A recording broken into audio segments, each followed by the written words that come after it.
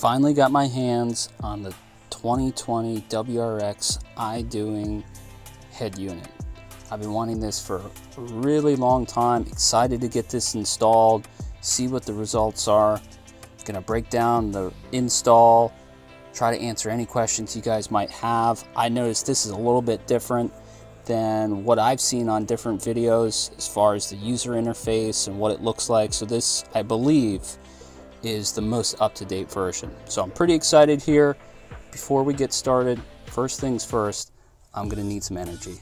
So let's get some coffee.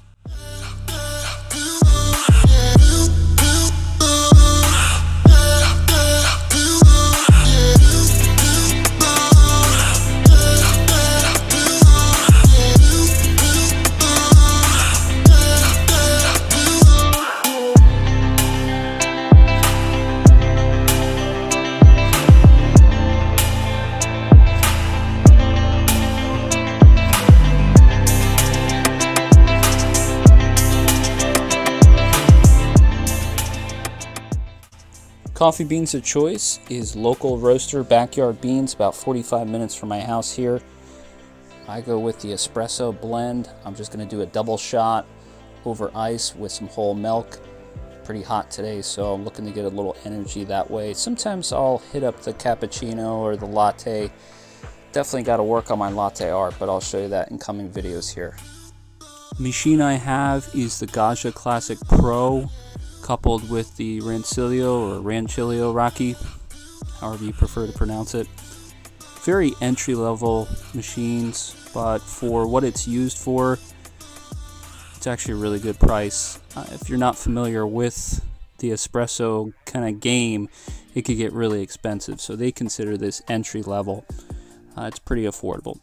The beans that I was referring to, the backyard beans, they are the espresso blend, and the origin, I believe, is Colombia and Ethiopia. It's a full body there. So I'll put the link to their website in their description so you can check those out. Really recommend them. Organic here, local to PA. Let's get this caffeine in us. Even when you're feeling far away, be my hiding place, be my hiding place.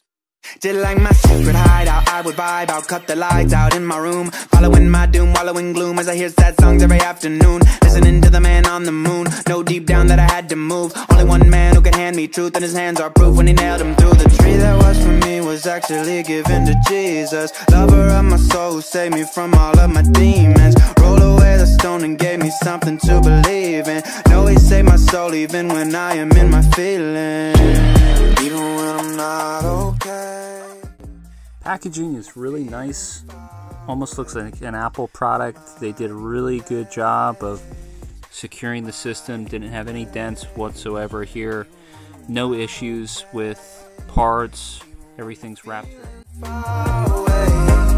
Be my hiding place, be my hiding place.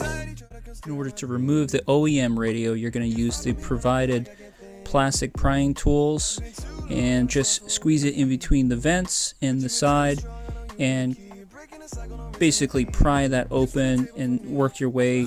They gave you two. I have more here. I actually used a couple to kind of create a little separation, and it makes it a little bit easier. And then once you have that separation, you're basically pulling the tabs out. It works from the top to the sides to the bottom, and then once you have it pulled out a little bit, then that's where you go ahead and pull the entire unit towards you. It does take some force, so don't be afraid there. Just pull it straight back. One thing I can tell you is you don't have to remove the entire panel underneath the driver's side. I saw a couple of people do that. Way too much work. You literally just take out that Phillips screw on the left-hand side. That panel's enough to get to the bolt. The bolts on both sides are 10 millimeters. You will need extensions. I had a pretty difficult time actually getting my hands on the bolt. If you have magnetic little tool to snag that, I highly recommend it. Mine happened to break while I was doing this, so it's very unfortunate. I actually had to get my wife to get in there. She had really small hands and she was able to get on both sides.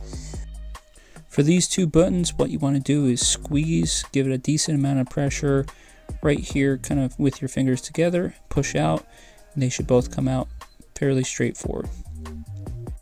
Basically what you want to do is get a flathead screwdriver and work either from the top down, and that's what I did. So pry these two up, kind of position that, separate it from the top, pull it back if you can, maybe even put something in there to hold that, and then you want to go do the same thing on the other one, pry that up and pull straight back. Once you have the vents removed, go ahead and transfer that over to the Idoing unit. Same thing with the HVAC controls. You just screw it in real simple. The vents just pop right back in. Once again, very straightforward. Go ahead and transfer those over.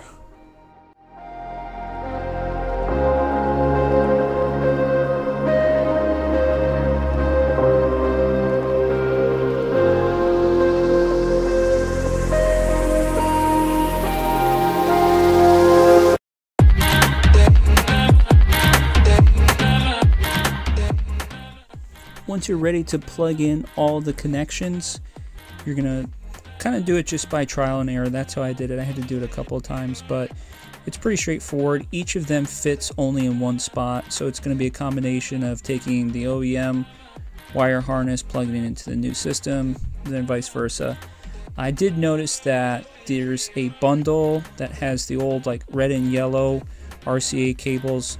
I didn't need that. You would need to install that if you're putting a sub and an amp, but I didn't, and it saved some space and actually helped pushing the unit back in, so I just did without it. But maybe keep it if you ever plan to upgrade in the future. Okay, so I have it all installed and it's looking good. I can tell you I didn't videotape the actual install.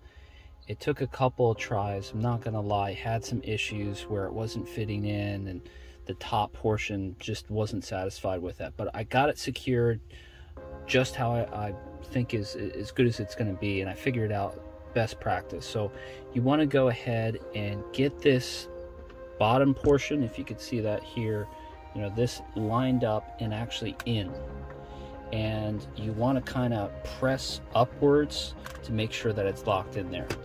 Then your top portion, what you're going to do is just line this up here. So get that lined up, not fully in. And then once that's lined up, you're gonna have your bottom set in, and then you're gonna go ahead and I just, you know, with the palm of my hand, you know, went in there and pressed on each side. And as that's being pressed in, kind of do it, it's like a balancing act of getting both of those in. But if you go about that way, you shouldn't have any issues. I've done that like 2 or 3 times now, and that's the best way I could explain. You see, it's the screen there, the Google Maps. I have an Android, so it comes right up. Beautifully large screen, shows you all the features there. It has a nighttime display as well. Looks great. You have your YouTube music. Sound is so much better. Really clear. You could go back into the settings menu, pull down, and I think it has the app for the amp right there. Yep, got your functions there. You could change that all up, go into pop.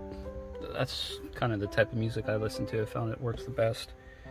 Shows you the loudness, fat, not sure what that is, bass. Played around with a couple of those, but infinitely better than stock. I could tell you that. The music just works great. Fitment's really good too. As you can see right there. Can't complain. So, great job, Idoing. OEM looking product. Really happy with it. For the money, you really can't beat it. Nor can you beat that view.